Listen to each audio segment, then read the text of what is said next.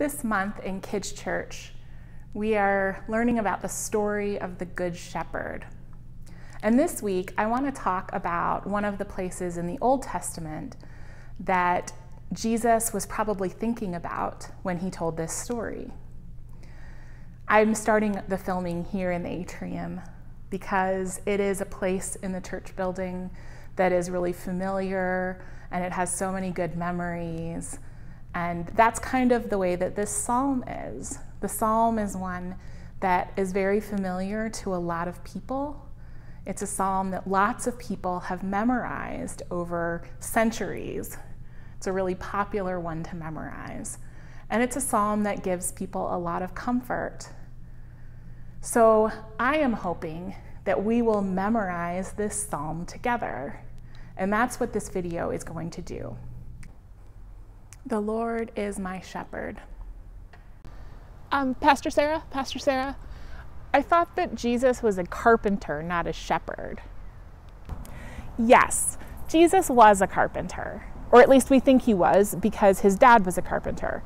And when Jesus was alive, most people did the same jobs that their parents did. But two things. First of all, this psalm was actually written hundreds of years before Jesus was alive. So it's not a psalm specifically about Jesus. It's a psalm about God. The second thing is that Jesus did describe himself as a shepherd. In the parable that we talked about last week, he called himself the Good Shepherd. And he didn't mean by that he literally was a shepherd for his paying job. He was using it as a metaphor. And you guys know about metaphors. You've learned about those in school, right? I don't need to explain that. I shall not want. Wow, Pastor Sarah. Does that mean that we get anything we want if we ask God for it? Because there are a few things that I would put on that list. It does kind of sound like that, doesn't it? But God isn't like a vending machine. We can't just say the things that we want and God automatically makes them appear, as cool as that would be. The way that the word want is being used in this psalm is kind of an old-fashioned way. And what it means when it says, I shall not want, is that we won't go without the things that we need. So this psalm isn't saying that we can get anything we want. It's saying that whether we get what we want or not, we can trust that God is taking good care of us. He makes me lie down in green pastures. He makes me lie down in green pastures. Pastor Sarah, it kind of sounds like God is taking us camping. Yeah, it does kind of sound like camping. Do you like camping? Yeah, I like camping, but only in a tent. I don't want to just lay down in the grass and sleep there. I don't think I would like to lay out in the grass all night either. But here is a place where it's helpful to remember that this is a metaphor, right? Imagine that you were a sheep. It would be pretty cool if you were a sheep to find a place full of wonderful green grass that you could eat and rest there and stay there as long as you needed to fill up your belly and rest your body. Pretty sweet life. He restores my soul. Pastor Sarah, I don't really know what my soul is or what it would mean for it to be restored. So here's a secret. I'm not sure I know what my soul is either. It's kind of a mystery. What is it made out of? Where would it be in our bodies? I don't really know. But I think that the times when I feel my soul are those times when I feel especially alive. Whether it's outside on a walk, or listening to the wind blowing through the trees, or feeling the comfort and closeness of people that I love holding me. I think that those are the times when I feel like my soul is restored. I wonder when you have felt that kind of aliveness. He leads me in paths of righteousness for his name's sake. I'm confused. Are we only supposed to do good things because it will make God look good? There are so many good reasons to do the right thing. I don't think that making God look good should be the main reason we do the right thing. I know that I feel good about myself when I choose to do the right thing. And usually doing the right thing involves helping other people and making the world a better place. Those are really great reasons to do the right thing.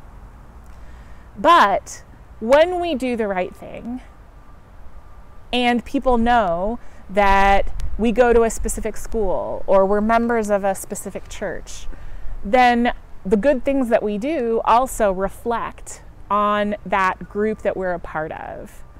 And so I think that that might be what this psalm is talking about, is that when we choose to do the right thing, when God leads us along paths that help us choose the right and good thing, it does reflect well on the religion that we say that we're a part of, on the church that we belong to, on all the communities that we're a part of. And people who are not sure what they think about God might have their minds changed. They might think, oh, well, if that person says that they believe in God and I see them doing those things that are clearly the right thing to do, then maybe I could believe in that God. Yea, though I walk through the valley of the shadow of death, I shall fear no evil. Your rod and your staff, they comfort me. Pastor Sarah, I do get scared sometimes. And I'm not sure that imagining God as a shepherd is going to help me feel safe. Yeah, I get scared sometimes too. And it's okay if thinking of God as a shepherd doesn't help you feel comforted. I wonder what would. Would you feel more safe if you imagined God as a lion and you are one of the cubs and God is going to growl at anybody coming to try to mess with you? Or does it make you feel safe to think of God as a warm blanket that wraps around you like a hug so that you know that you're not alone? We can imagine whatever we need to find comfort in God. And when we imagine those things, it isn't just pretend. Our imagination is part of the way that we make sense of our real experience of God taking care of us. So I wonder what metaphor helps you feel safe if thinking of God as a shepherd doesn't. You prepare a table for me in the presence of my enemies. Wait, so God is going to make me have dinner with people who hate me? Yeah, eating dinner with our enemies doesn't sound like a very good time, does it? Here's an example of what I think this part of the psalm is talking about. Imagine that at school every day you had to sit by yourself in the cafeteria because nobody wanted to sit with you. But then one day, God shows up and sits down with you and starts inviting other people to come and sit with you too, and introducing you to other kids in your class and helping you find things in common so that you can make friends. And meanwhile, all of the bullies, the people who've been mean to you, are sitting at a nearby table watching all of this happening, and they're thinking, whoa, that kid looks a whole lot more interesting and cool than I ever thought. I kind of wish I could sit at that table and get to know them better. I think that that's what this is talking about. That God loves you and cares about you, and God is going to show other people how valuable you are. God is always on your side. God is with you and rooting for you and cares about you no matter what. And one day, everybody's going to see that. You anoint my head with oil. Pastor Sarah, I don't know what the word anoint means, but putting oil on my head sounds a little weird. Yeah, we don't really put oil on our heads anymore, and I do not recommend trying this at home. But in ancient Israel, putting oil on someone's head was what they would do when they had picked a new king. It was a way of marking somebody who had been chosen for a really special job. So that's what this part of the psalm is talking about. It's saying that you are a very special person, and God has chosen you for a very special job. And you might not know what it is yet, but that doesn't change the fact that God picked you, that you matter, that you have important work to do. My cup overflows. I get in trouble when my cup overflows at home. I don't like it when my cup overflows at home either. It makes a mess. But again, this is an image that in ancient Israel meant that there was so much goodness that you couldn't hold it all. It was like having more food than you could possibly eat at a party, or so many fun things to do that you could never get through them all. It's an image of having way more than you would ever need because God has given you so many good things. Surely, goodness and mercy will follow me all the days of my life. I guess that part sounds pretty cool. Yeah, I like this part too. Mercy is the ability to forgive and be kind and compassionate.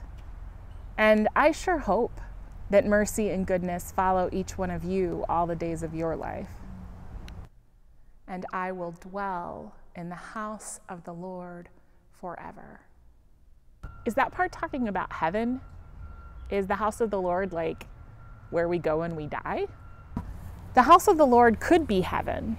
There are lots of people who think that that's what this psalm is talking about.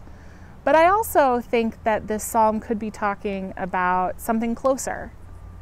The house of the Lord is sometimes used to talk about the times when we worship God or the place where we go to worship God. But again, living at the church building isn't necessarily a good thing. I mean, Auntie Sahida, who does live in our church building, wouldn't choose to live there if she had another choice. So I wonder what living in the house of the Lord really means. I kind of think that it's talking about living with confidence that we belong to God and that God loves us no matter what. So I wonder whether there are ever times when you have that confidence. And maybe those times are little samples, little examples of what it means to live in the house of the Lord. The next part of this video is designed for you to practice saying this psalm. So there are going to be words on the screen, and then the words will disappear for a few seconds, and that should be enough time for you to try saying the words without looking at them. And you can always go back and practice with just the end of the video, or you can practice saying the words with me at the beginning of the video, whatever is going to help you learn this psalm and try to memorize it. And if you do memorize it, I would like you to send me a video of you doing that because I would love to see it. I hope you guys have a good week. The Lord is my shepherd, I shall not want.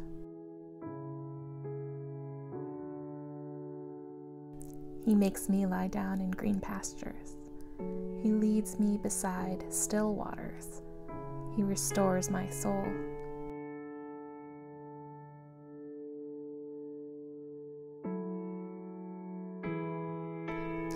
He leads me in paths of righteousness for his name's sake.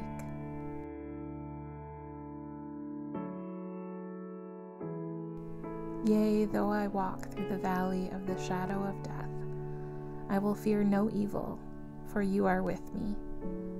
Your rod and your staff, they comfort me.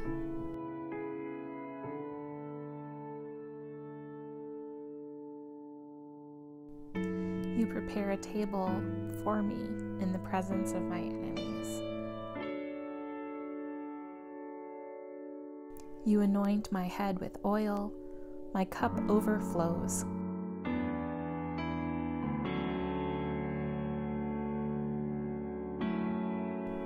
Surely goodness and mercy will follow me all the days of my life.